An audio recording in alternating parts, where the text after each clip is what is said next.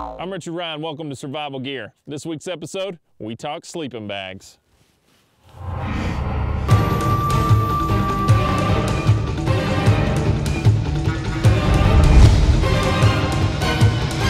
All right, today we're gonna go over the different types of sleeping bags. We're not gonna pick one specific sleeping bag to do a review, just go over the different types so it can help you make a better decision whenever you go to purchase one. Let's go over the different shapes of sleeping bags first. You have mummies, semi-rectangular, and then rectangular. You see a lot of people choosing these because whenever you get inside of it, it makes a tight seal around your body. Less space, more warmth. A lot of people prefer these on hiking because they pack down. It takes a lot less space than if you were to get a rectangular or even a semi-rectangular bag. Now, one of the big cons to it, in my opinion, is how restrictive these are. If you look, a big guy like me, getting down in one of these, my legs are gonna be pretty cramped. This is another mummy style sleeping bag here. It's just a different temperature rating. This is a 25, this is a 40. Now this guy here is a rectangular sleeping bag. One of the big pros to the rectangular sleeping bags is if you look, there's actually room for me to move around inside this.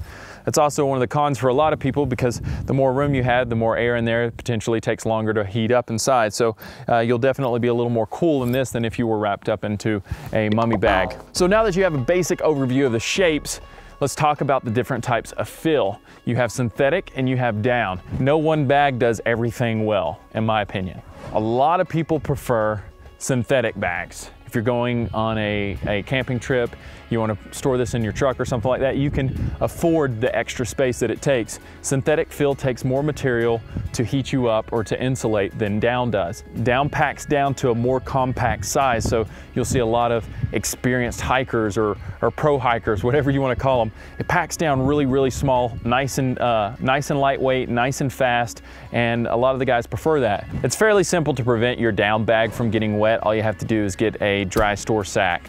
A lot of those are waterproof. Another thing with the more expensive down bags, you'll find that they're using higher quality materials on the bag itself. So you'll see temperature ratings on most of your bags: summer, 3-season, cold, and winter.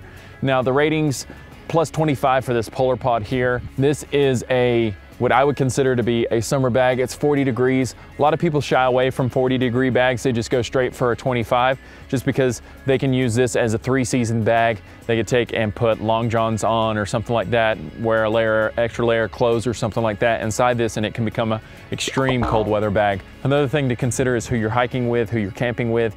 If you have a significant other, know that they have left and right side sleeping bag zippers. So whenever you take and you go to sleep at night, you could potentially zip up with somebody else. So here's my 2 cents on these sleeping bags. I tried sleeping in every single one of these one night. I find that mummy bags, for me personally, are too restrictive. I end up usually going hunting somewhere or go camping somewhere. I end up needing something like a rectangular bag. I'm fine with wearing long johns. Granted, whenever I did sleep in the mummy bag, I slept for about an hour on my back, which I'm normally a stomach sleeper, and it kept me really, really warm. Every situation is different for every individual, so try to factor in every single type of feature so it custom tailors to your needs.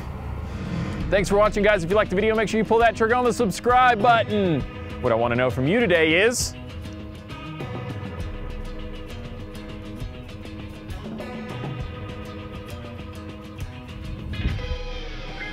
it's been raining a lot, so this is probably the most dry wood I can find out here right now. And it's long enough where I can chop with this and be able to get the pocket chainsaw on it, so. This.